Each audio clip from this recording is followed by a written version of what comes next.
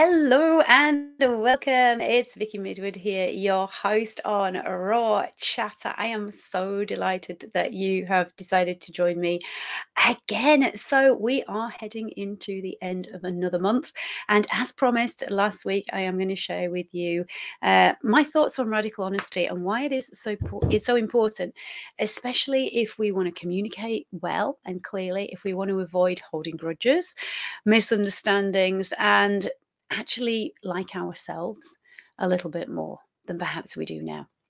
So for those of you who don't know me, I am Vicky Midwood, the addiction eliminator. That means I don't eliminate your addiction.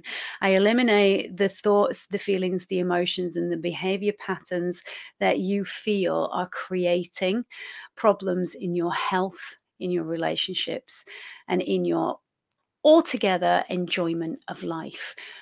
And I do that based upon principles, science, facts, not pseudoscience, fiction, and also my own life experience with alcohol and food, body image, and exercise issues. And today we're talking about radical honesty, and it's such an important subject. Last week I was sharing about bearing a grudge and us really doing that because we have poor communication skills, and that communication skills are not something that is taught to us. We pick it up. We pick it up from being very, very tiny. And if the people around us are not really skilled at communicating, then it kind of follows suit that we're not brilliant either.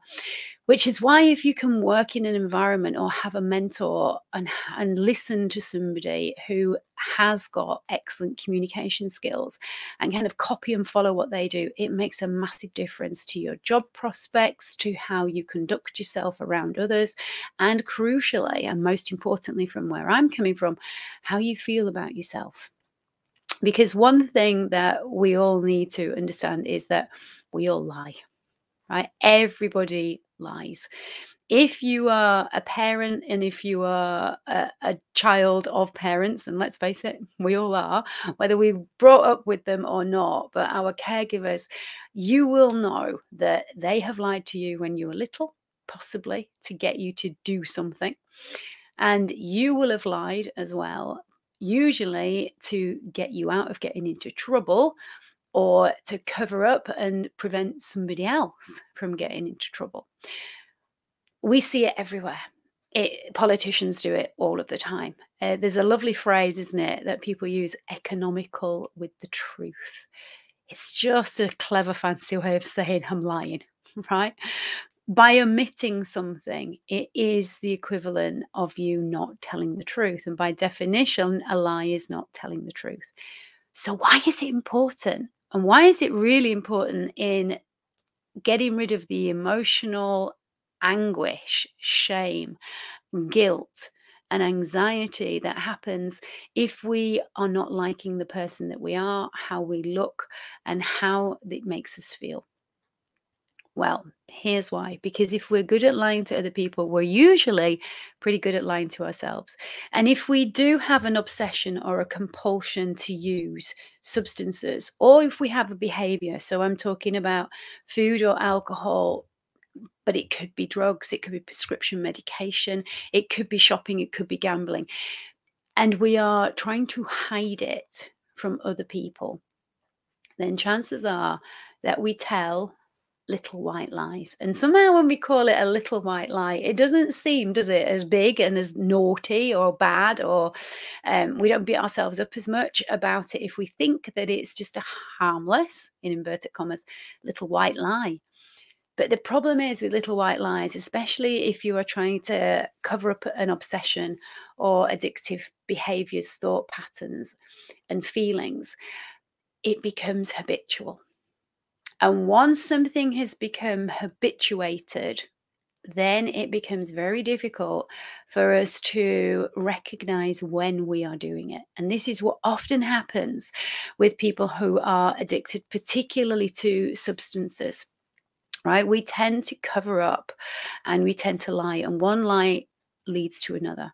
So whether it's hiding alcohol or hiding food or food wrappers, whether it is pretending that you have already eaten and telling your family or your friends that you're telling your friend who you're going to meet that you ate at home, and you're telling people at home that you're going to eat when you go to your friends, it's all lies. And it's lies at the time that we don't think are that harmful. But when we start to do them automatically, and when we start to lie about stuff that actually isn't significant and isn't important, but we're doing it anyway, that's when we can really get ourselves into a right old pickle. Because the problem with lying is the more you do it, the more habituated it gets, the harder it is to remember which lie you told about what to which person. And if you are lying and telling slightly different lies to multiple people, and those people happen to be communicating with each other, then you are going to get found out eventually. And then what often happens is we lie about lying. Right? And then we're really getting ourselves into a big old pickle. And how do I know? Well, because I've done it. Right? I've done it. And anybody who is listening who is familiar with that pattern, you will know that it feels shit. Right? You don't feel good about it, because the honest truth is you do know that you're doing it. It's just that we don't want to admit it to ourselves because we don't really know how to stop it, because maybe it has become habitual and we're not even aware every single time we're doing it. We're only aware sometimes. But also, we're trying to convince ourselves that maybe it could be true. Maybe it could be true. And perhaps if I say it enough times, then it will be true. And this is how we convince ourselves, and how fiction becomes facts. Now, we see it a lot, don't we? In fact, we're brought up with it in social media, in the media in general. They keep repeating the same stuff that isn't true, that's based on science fiction and pseudoscience when it comes to nutrition, and particularly when we're talking about advertising products. And we keep hearing the same lies, and they are lies. Call it marketing, it's still lies, right? You are going to believe that it is actually true. And this is where we can get very confused between, well, what actually is a lie and what is the truth. And those lies, those lines do often get really, really blurred. But what I'm going to invite you to ask yourself is, do I actually really know when I am telling a lie? And the chances are that you do. And I want you to get honest with yourself and ask yourself, how does it feel? This, not in a kind of I'm going to beat myself up and I'm a terrible person and I'm the devil incarnate kind of way, but just kind of let's get honest, because radical honesty begins with being honest to yourself. And this is where kind of the 12-step programs are quite good, in that they talk about this stuff. Because one of the steps is that we admitted to ourselves that there was a problem, right? It then talks about admitting it to somebody else, but it first talks about admitting it to ourselves. And that, for me, definitely, and for a lot of the clients that I speak with, that is the biggest thing that holds us back from getting any help in the first place, is admitting to ourselves honestly and fully that we have a problem and it's now out of our control. If you are struggling with any kind of issue, an addictive habit or obsessional habit, then the chances are that deep down, deep down, you know that it's a problem, but you are convincing yourself that you've got it under control. And you try the next new thing, and this time it's going to work. And actually, do you know what? If I just cut back on my drinking, everything will be okay. If I just stop monitoring every single mouthful that I eat, I'll be less obsessed with my weight. If I just do this, if I just do that. And these are the things that we convince ourselves, if we do them, everything's going to be okay. But the truth is that we're not sure that it will be. The truth is that oftentimes we don't actually do the thing that we say we're going to do. Or maybe we do it once And it feels so uncomfortable that we don't want to do it again. And so guess what? The easiest option is to keep on with the lie. We keep on convincing ourselves that actually, do you know what? We've got this. It's all going to be okay. And we are in control. When the honest, radical, honest truth is you don't feel in control. And actually, it's starting to take over your whole life and you're not enjoying it. What I want to kind of really home in on is that most of us are scared of being honest, particularly with other people, because we're frightened of how it's going to be received. We're frightened of the repercussions. We're scared of hurting somebody's feelings if we tell them the truth. And this is something that I've shared a number of times and I want to share again. And if you haven't listened to my masterclass, which is free, by the way, Nourish, Not Punish. And you can grab that on my website on the Get Started page and on the pop-up at the moment. I talk about the ways that we punish ourselves without realizing that we're punishing ourselves. And one of the ways that we do it is trying to be perfect and trying to be perfect in the eyes of other people and in the eyes of ourselves. And oftentimes that means that we're so concerned about not making people feel upset. We've got this idea, and it's homed in on us from being tiny, tiny little kids, that you mustn't say that to so-and-so because you might upset him. Oh, no, you can't do that because you might hurt their feelings. In other words, we're given this idea, and it is an idea, it's not the truth, that we have the power to control other people's emotions. And we believe it. And it's a lie. It's one of the earliest lies that we're told, right? There may be a behavior that we do that might elicit a feeling in somebody, right? But they have a choice as to whether they want to run with that feeling and let it take over, or whether they just want to notice it for what it is, which is just a feeling. And all a feeling is an emotion in motion. In other words, that feeling will pass.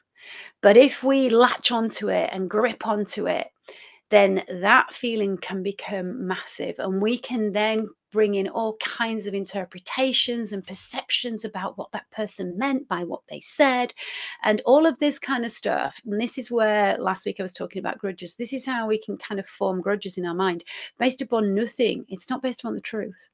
It's based upon stuff that you're telling yourself in your own head about what you think might be going on.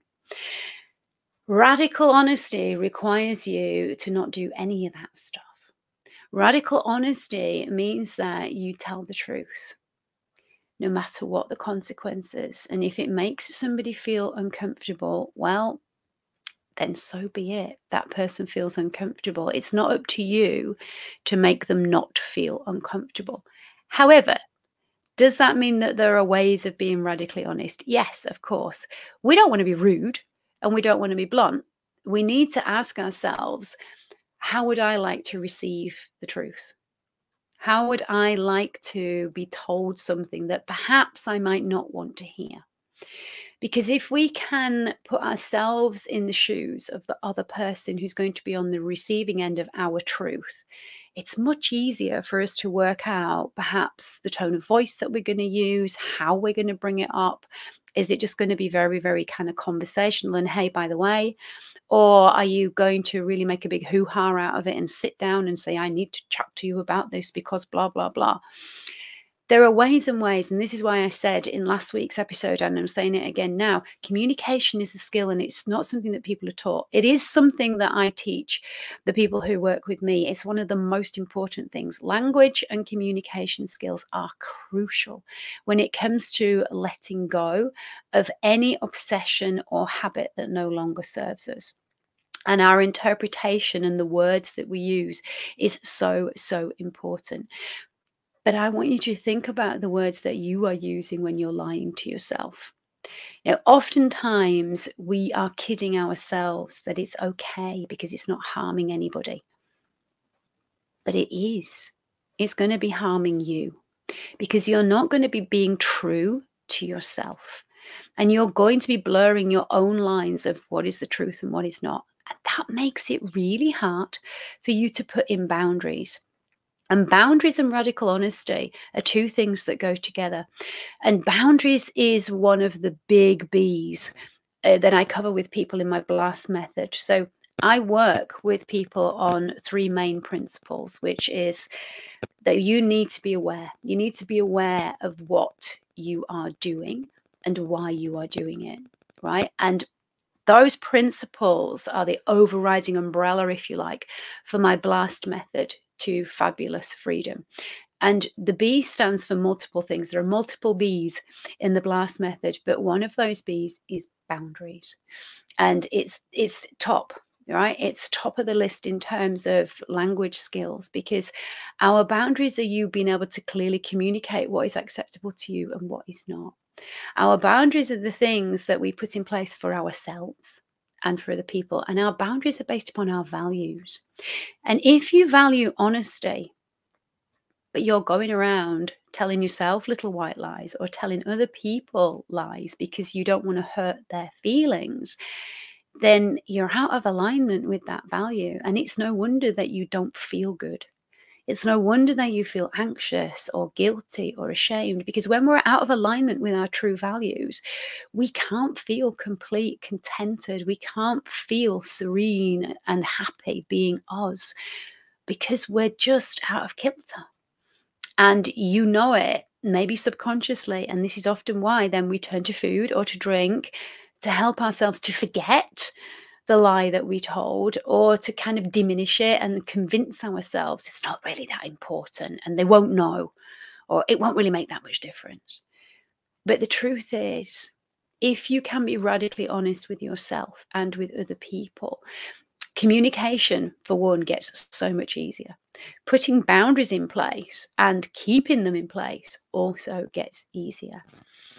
And a lot of the time, with a little bit of space, perhaps sometimes, people appreciate honesty. I, for one, recognized that really I was lying to help myself to feel better about myself.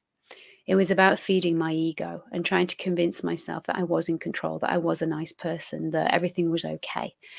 And the reality was, it just wasn't true. When I started to get honest, it was so much easier to ask for help. When I started to get honest, I could build trust. I could build trust with other people. When I started to get honest and show my vulnerability and say, hey, do you know what? I am a human being and I'm struggling with this and I don't know how to do it, even though I might in the past have told you that I did. Actually, I don't, and I need some help. Instead of it making me feel weak and not good enough, it actually helped me to start to learn to understand who I genuinely was and what my needs and what my wants were.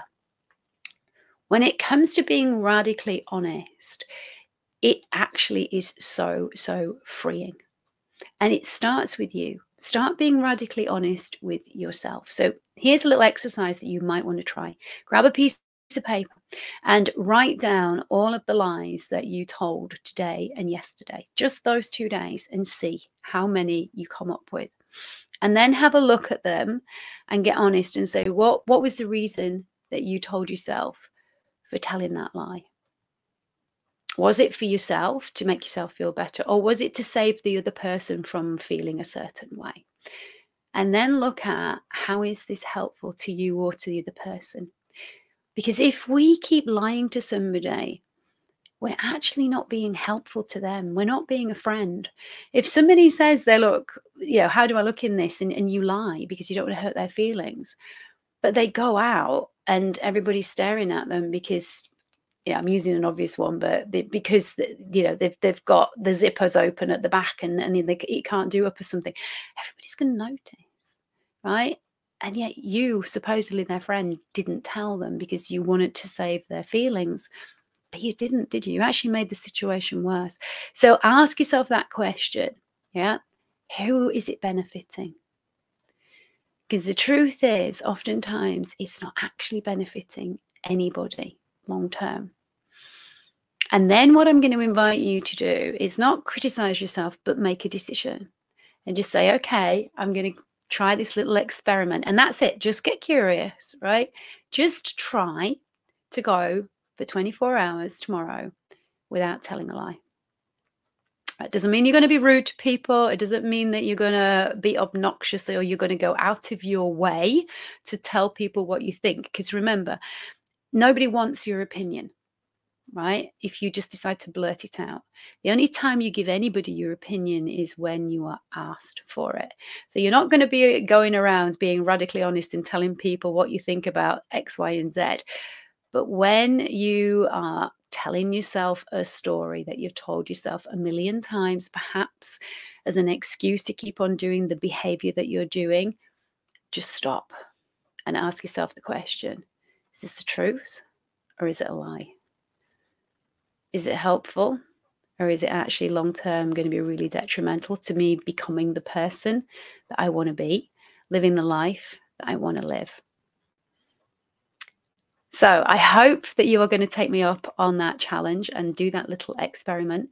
And if you do, I'd love you to pop back in here and leave some comments, or even better, connect with me on social media or send me an email, vicky@vickymidwood.com. And if you haven't done already and you are now becoming a regular listener, I would love you to hit that subscribe button, because the more people that subscribe, the more we can get the message out to those people who need to hear it. Because if you are struggling with food or alcohol or anxiety or body image or exercise issues or any of the health issues that go along with having obsessive compulsive thinking and behaviors around those things, I need you to know you're not broken and you don't need fixing, that you maybe just do need a little bit of support and a little bit of help to help you to start to reconnect back to your body. We only have one life as far as we know. And we only have one body. Look after it. It is looking after you.